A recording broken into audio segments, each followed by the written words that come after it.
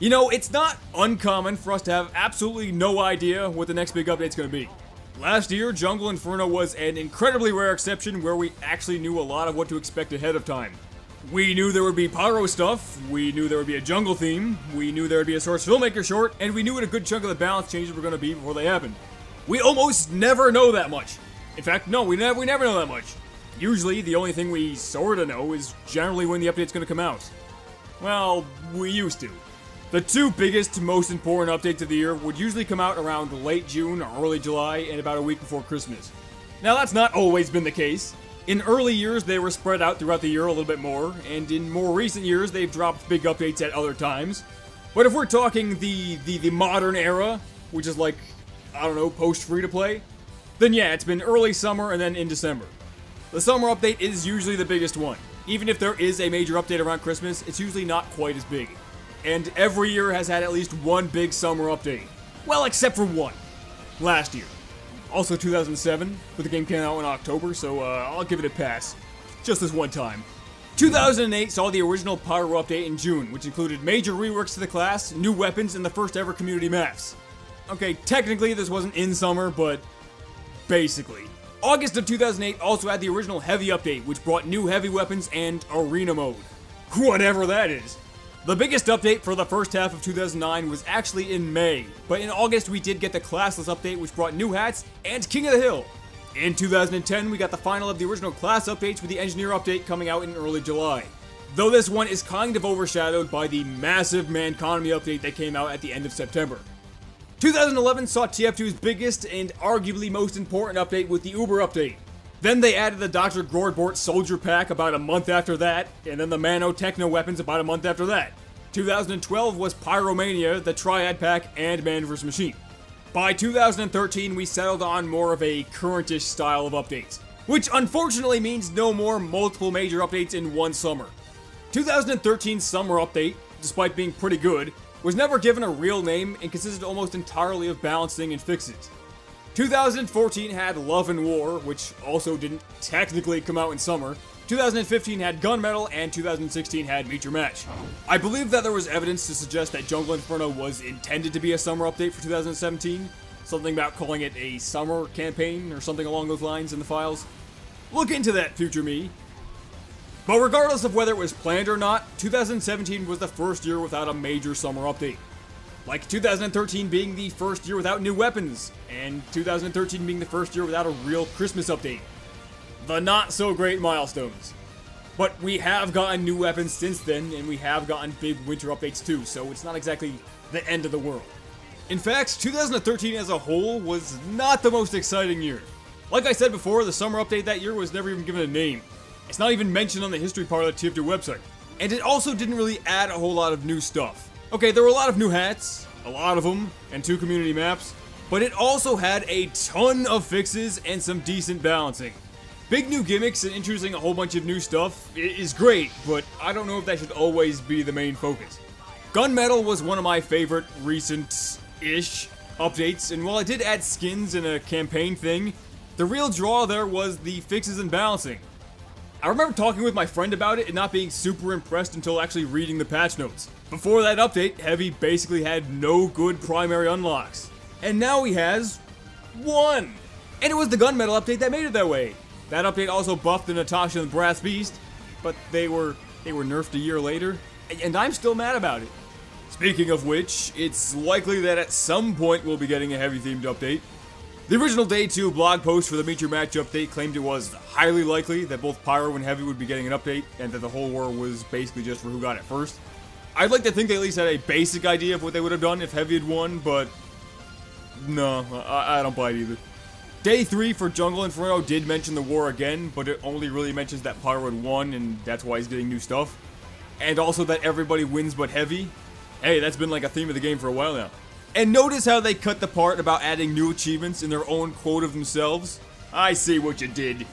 Anyway, I guess it's kind of likely that the next big update will feature Heavy stuff, but I'm personally kind of doubtful. Because Valve hates Heavy. Okay, I'll stop. While we have yet to get the big update for this year, we did have a fairly decent start to 2018.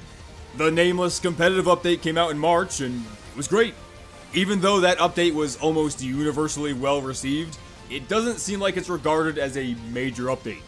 I'd say that it was probably on par with something like the Hatless update from 2011, or close to the summer update for 2013.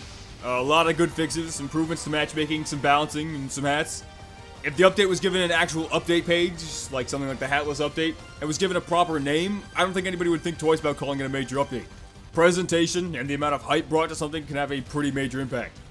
But still, we got a big-ish update in spring. The last time that actually happened was in 2011. You know, a lot of people look back fondly on the good old days when major updates were more common, but it was really a mixed bag. Let me just put it this way. Balance updates didn't really become a thing, or expected, until 2012. And 2011 added a whole lot of not so well balanced weapons. I think as a whole, the balancing for the Jungle Inferno update was decent, though they did put a big focus on nerfing and rebalancing weapons banned in community competitive. And that's fine, as long as it's done well. But buffing bad weapons to the point where they're actually good is always going to be more fun. Making the reserve shooter complete trash on Pyro just probably means that most people won't use it until it's changed again. But making a previously bad weapon good, not too good, but good, opens up a lot of possibilities and different ways to play. It's going to have an impact on the game even 3 months after the updates come out. Personally, I look forward to those kind of balance changes more than almost anything at this point. Jungle Inferno was also the first big update since Meet Your Match, and Meet Your Match was kind of a disaster. There was probably a fair amount of pressure to make sure the next update was well done. But as of the Blue Moon spring update of this year, they've more or less worked out everything wrong with the matchmaking system. Well, mostly, I'm not really sure what else they could do. The whole matchmaking system started out pretty bad, but I think they've made it into something that's pretty good, pretty decent. I think it's safe to assume that improving matchmaking was a fairly high priority for the team, and hopefully now that it's mostly done, that means that more resources can be spent on the actual game. Maybe that's what caused delays and slightly more sparse content. It's a guess. I recall there being rumors around the time of the spring update that there were some new members of the TF2 team, but as far as I could tell, that's entirely unsubstantiated, unfortunately. The apparent understaffment of the dev teams is obviously a problem with Valve and their strange priorities rather than a problem with the TF2 team. But even from a money-making perspective, summer is the time to put out a big update. It's not just that we've come to expect stuff around this time. The player count goes up in summer because it's summer. That's when people are out of school and take vacations and generally have more free time. Unless you're on the southern hemisphere, but they don't count. What I'm getting at is that even though I think late June or early July would be the ideal time to put something out, August is still good, and it could still happen. It might be out right now. Go look! For me, balancing some maps, maybe a new campaign and the usual cosmetic stuff for a major update, it'd be a-okay. There doesn't need to be a theme or a new gimmick. And what if there were like 2 popular beta maps that have been 95% complete since 2014? Wouldn't it be crazy if those hypothetical maps were added? It was a big deal just to get CTF well again. Finally getting a completed RD asteroid. It'd be great. And when it comes to competitive, I think they'd probably need to add some kind of reward other than bragging rights. It still has that stigma of not being so great, and if they really want to get it going, there should be something to show for it. Maybe if it was added way back in 2011, there wouldn't need to be, but I think we're past that point, unfortunately. Also, the fact that they've never added any community Man vs. Machine maps still blows my mind. I get why Man vs. Machine would be a lower priority than the main game, but it's been 5 years since there was any meaningful update to Man vs. Machine, and community map makers have already done most of the work. So what was the point of this video? I guess just don't ring that no update bell just yet. We're used to having no idea what's gonna happen, but a hint would be nice. I think should they miss another summer update, it would be a big mistake.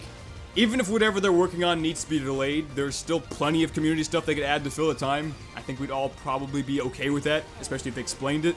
But doing nothing, it would be a mistake. I'm still semi-hopeful, but I don't know. It's times like these where it's a little bit weird when it comes to making videos, because I do expect there to be an update at any time. Hey man, I've been playing this game for a long time, and there's always been a summer update. Still expect it, it's like it's burned into my brain. So I never know if I need to throw whatever I'm working on onto the back burner. Hey, that's like a weapon. To make like an update video or something.